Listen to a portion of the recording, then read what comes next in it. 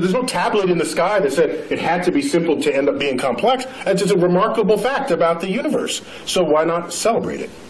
The fact that pi, right? Let's say the numbers together. 3.1415926. We got a few geeks That's over pretty there. good. There's a nerd fest. We got a geek thing going on over there. Not bad, not bad. The fact that you take a circle of any size, a circle the size of the universe itself, and divide it by its own radius, and you get that number, that's beautiful. I have to pause, and I get misty thinking of this. I'm sorry, that's just another one, that the atoms and molecules in your body are traceable to the crucibles in the centers of stars that manufactured these elements over its lifespan, when unstable, on death, exploding its enriched guts across the galaxy, scattering it into gas clouds that would ultimately collapse and make a star and have the right ingredients to make planets and people. Which means we are part of this universe. As I've said many times, and this goes back, not only are we in the universe is in us. That is a profound concept. And I think it's the greatest gift that astrophysics gave culture in the 20th century. A beautiful picture from the Hubble Space Telescope of a distant galaxy, far, far away and long, long ago. And there's a whole galaxy, it's about 1 billion light years away. We're looking at it as it looked 1 billion years ago. So many of those stars no longer exist. And here's an object that's just as bright as the whole center of the galaxy. You'd think it's a star that's near in our galaxy that just got caught in the picture frame. It's not. It's a star on the edge of that galaxy that has exploded. And exploding stars shine with a brightness of 10 billion stars. They're the brightest fireworks in the universe, supernovae. And they're remarkable, and I keep having asides. Maybe I'll get to my point eventually. But this is something that I wrote a whole book about, and someone asked me yesterday why I wrote that book. Because it is the most poetic thing I know about the universe. Richard wrote a great book called, what's it called? Our Ancestors? What's it called? Ancestor's Tale, yes. I wanted to make sure I got that right. And I wrote a book that was a different Ancestor's Tale. It was called Adam.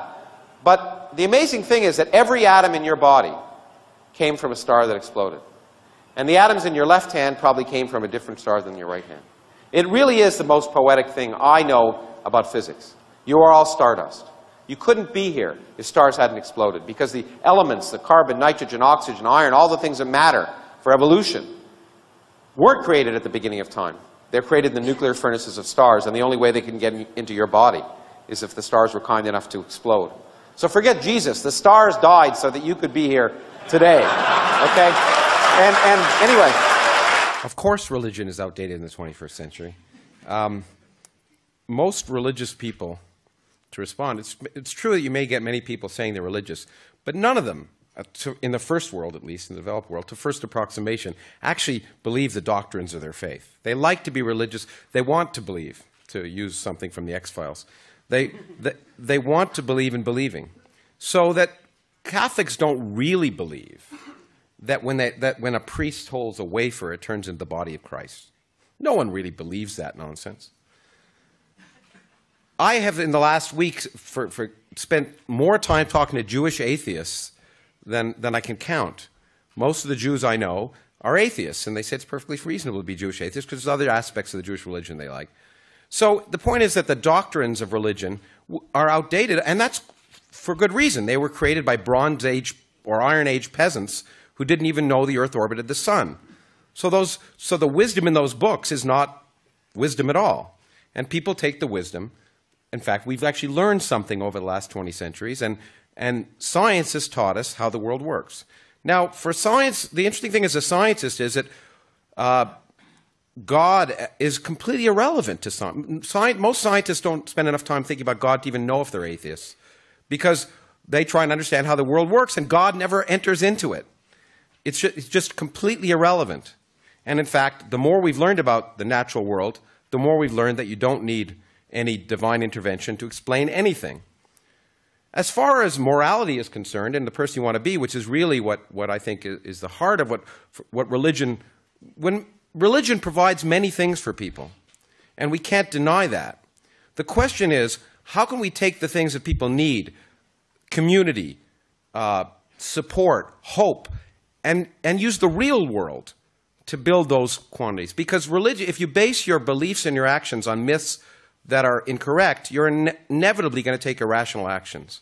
And so what we want to do is what science does, which is force people's beliefs to conform to the evidence of reality rather than the other way around, and not assume the answers to questions before we even ask them, and use the rational world to build a global society, not an exclusionary society, but a global world where people can live together based on the reality that we're all humans sharing this planet, and we need to work together to build a better place. A morality based on rationality and not outmoded religious beliefs. Well, it means that I don't have the presumption to say there's absolutely no God. I can't prove it. Right. But what I can say is I certainly wouldn't want to live in a universe with one. The universe is far more exciting to me and more enlightening and more invigorating without a God. It's the idea that people can somehow find spiritual solace in the idea that they are being controlled by some cosmic puppet maker versus the idea that we have this brief moment in the sun and the meaning in our lives is one we create. And we have this great ability to think about the universe. Let's make the most of our brief moment in the sun. It's a central question of science, to try and understand why the universe is the way it is and make predictions about it. And to me, the fact that we've come so close to understanding the entire universe and its origins is just remarkable. I can't imagine why people wouldn't want to celebrate that and why they'd want to be afraid of that knowledge. Some people would rather that their children not know how the universe works. A lot of people, actually. For fear that it will affect their faith, then no. And what a disservice to children. And in fact, in that sense, I would have to say, agree with Richard Dawkins, that in that sense, much of religion is child abuse. Do you get... They're embedded in belief systems. And what I look at is I see all the belief systems, and when you line them up, they're not really compatible with one another. So whatever they're believing, it can't be a truth that applies to everybody because other people believe what they do with no less fervor. And so I sit back as a person who's interested in objective truths, and I say, well, it doesn't look like that's a path towards an objective truth. So let people continue to think and say what they want.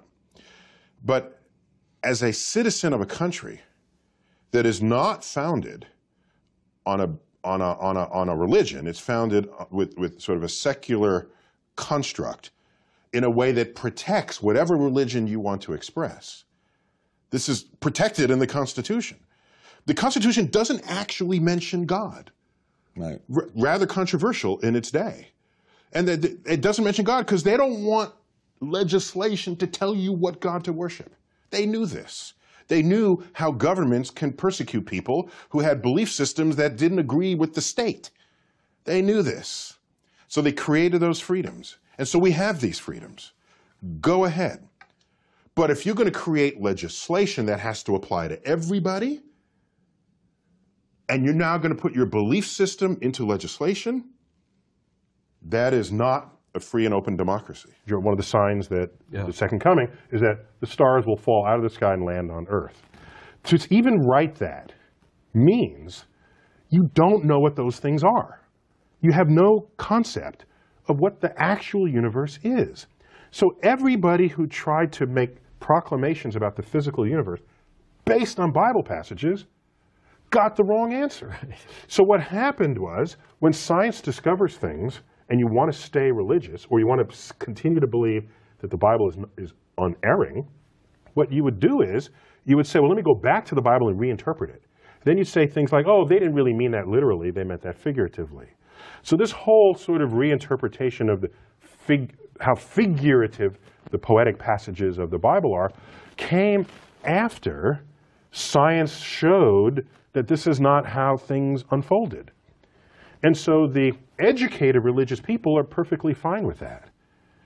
It's the fundamentalists who want to say that the Bible is the literal truth of God and want to see the Bible as a science textbook, who are knocking on the science doors of the schools trying to put that content in the science. enlightened religious people are not behaving that way. They're saying, yes, science is cool, we're good with that, and use the Bible to get your spiritual enlightenment and your emotional fulfillment. People say, well, have you found life yet? No. Well, that's like going to the ocean. This has been said before, taking a cup of water, scooping up, and saying, there are no whales in the ocean, Here's my data, You need a slightly bigger sample. And so if you look at, for example, what we call the radio bubble, this is the sphere around Earth, centered on Earth, which is the farthest our radio signals have reached in the galaxy. And they're about 70 light years away. We've been transmitting radio signals inadvertently leaking into space for about 70 years. 70 light year radius sphere. Well, how big is the galaxy? Well, shrink that sphere down to maybe the size of a BB, and then the galaxy on that scale would be the size of this stage. That's how far our radio signals have traveled. And those aren't even the ones we sent on purpose. The ones we sent on purpose have traveled much less. So no, we haven't actually reached as far into the galaxy as we'd like before we would say definitively that there's no one intelligent living today. But here's some very simple facts. I can review them in 90 seconds. You look at the formation of the Earth and the earliest sign of fossil life. Subtract a few hundred million years at the beginning of Earth, when Earth was a shooting gallery. Earth was still accreting the birth materials of the solar system. It's hostile to complex chemistry over that time. Not fair to start the clock then. Wait a couple of 100 million years. Now start the clock and wait around and see when you have the first signs of single-celled life. At most, 400 million years. At most. Earth has been around for 4.5 billion? So Earth, without any help from us, with basic ingredients found throughout the universe, managed to create life, simple though it was. So, and Earth, one of, 8 planets, get over it. One of, sorry. Earth, an ordinary star, to suggest, and what are the ingredients of life? The number 1 atom in your body is hydrogen. Number 2 atom is oxygen, together making mostly water that's in you. Next is carbon in this order. Next is nitrogen. Next is other stuff. My favorite element, other, yeah. You look in the universe, the number 1 element in the universe is hydrogen. Next is helium, chemically inert, couldn't do anything with it anyway. Next is carbon. I think I left out oxygen there. Next is oxygen. Next is nitrogen. 1 for 1. We're not even made of odd things.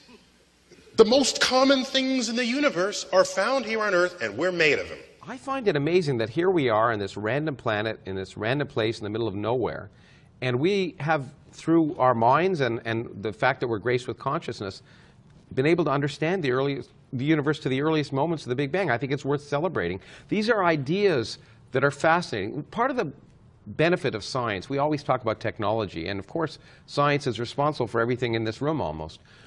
But for me, science is as important for its ideas and its impact on our culture. It's like great art and literature and music. It's what makes being humans worth being human. Mm-hmm.